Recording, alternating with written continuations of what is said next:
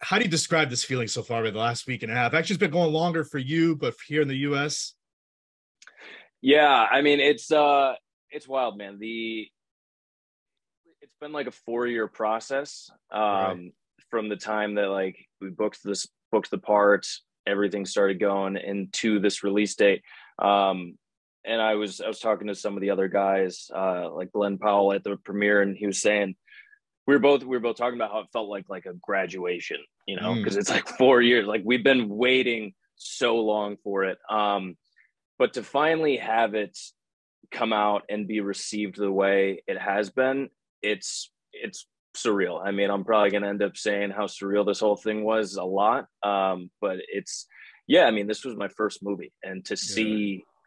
to see something that I got to be a part of be this well received, and Mm. it's mind blowing. So